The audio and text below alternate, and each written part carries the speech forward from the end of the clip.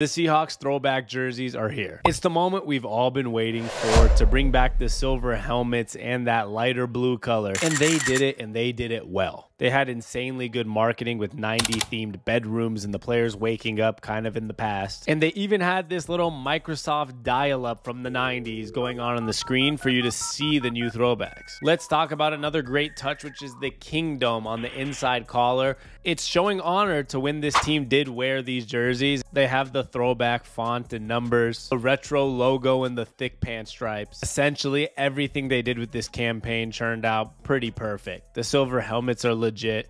It's all modern looking while exactly looking like the throwback jerseys.